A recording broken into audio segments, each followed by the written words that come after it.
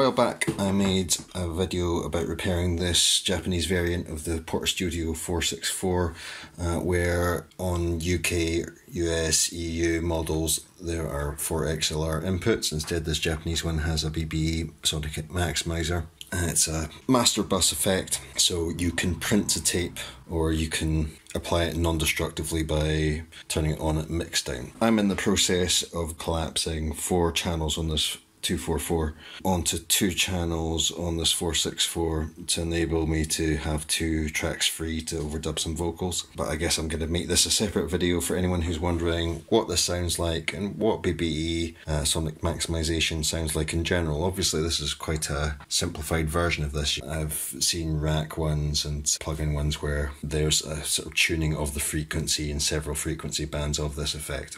I've heard it argued in forums and so on that it doesn't really sound very different to not having it on, which I think is absolute bullshit. It adds loads of high-end clarity and it can add definition to the low end as well. I'm a little bit ignorant of exactly how it works, but I think you will hear it. So what I'm going to be doing is I'll record the output using my Zoom H6 recorder.